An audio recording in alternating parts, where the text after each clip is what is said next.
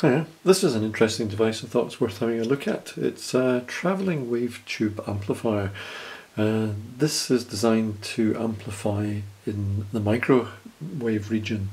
The travelling wave tube doesn't work in the way of transistors and things. It actually uses basically a linear accelerator or a cathode ray to do the amplification. So we're going to have a look and see what's actually inside. These are the waveguides in and out. So it doesn't create the actual wavelength. What it is taking, it takes in a weak signal and produces a larger signal. So it can actually be used as a transmitter or a receiver. As travelling wave tubes go, this is quite a small device. It's also quite low power. It's only 1 watt output. Its midpoint is 9 gigahertz, and the anode part is only running at 2.7 kV. The way that it's constructed is there's an electron gun inside here, and that there's a beam then will travel up through a tube here. And this point is where the anode is on the tube itself. So we can have a little look inside. If we take parts off, I've undone all the screws already. This is our heatsink on our anode, and if I take this part off,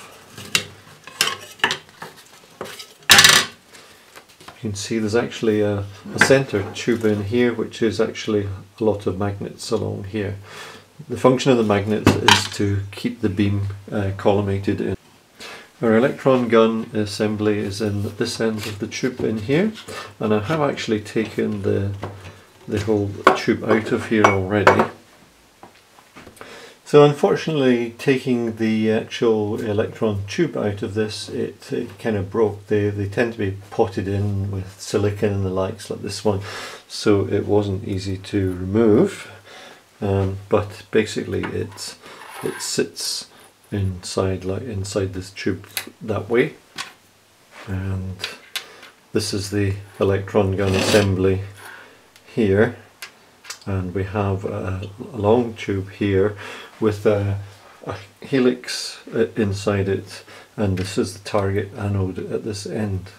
You can see this was never really intended to be serviceable to the point there's not even a socket fitted onto the actual travelling wave tube itself here. You can see where this heat sink was attached to the anode here, because the impact of the electrons here would generate some heat. The voltage is only 2.7 kV, so it wouldn't produce X-rays, but the travelling waveguides running at 50 kilovolts and the likes will produce X-rays as well. As the construction is that you can actually see these two waveguides come in and sit roughly about here on the this little tube here. This is a graphite coating. I'm not sure, it might be for attenuation. So the way it seems to be arranged that this works is you've got your electron beam travelling across here under the field from the anode cathode. You have your wave coming in and coupling onto this helix here. The wave obviously travelling faster than the electrons, but it's slowed down with this helical coil here, and therefore influenced by the electrons travelling across here to amplify it. So have a little closer look at and disassemble this. So if we disconnect or take away the glass outer casing here, you can see the little supports and the helical coil in there. That is very fine. So it's our anode end there, and this is our coil here. And our electron gun assembly is in here. So very similar electron gun to a cathode ray tube.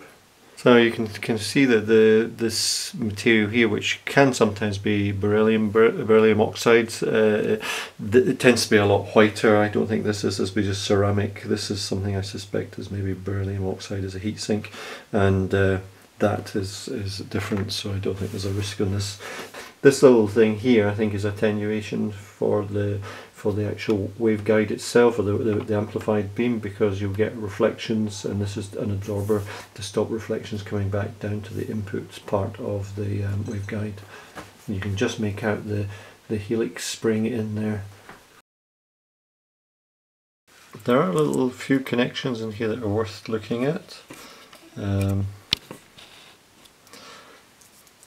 If I trace these through, there is actually a connection to the helix, the coil here, which does go down onto one of the pins here, and there's also another connection to this point here, so there may be some focusing arrangement being done to the beam before it actually exits the gun at this point.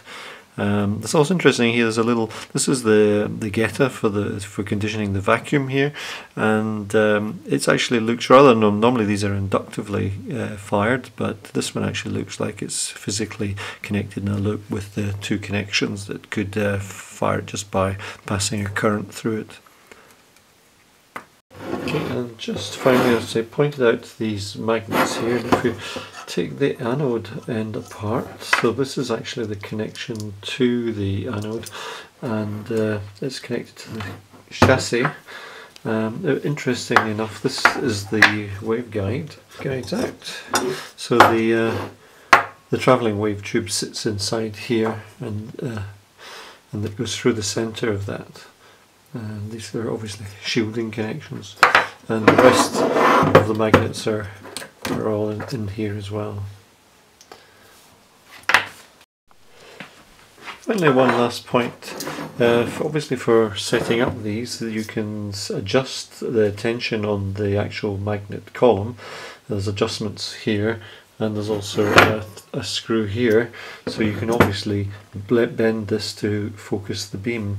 And another thing that I came across, if you can make it out in the focus, it is this. There's a little magnet, there's like a little shunt on top here, so there's obviously some fine-tune adjustment by placing magnets along here too. Okay, hope you found that quite interesting.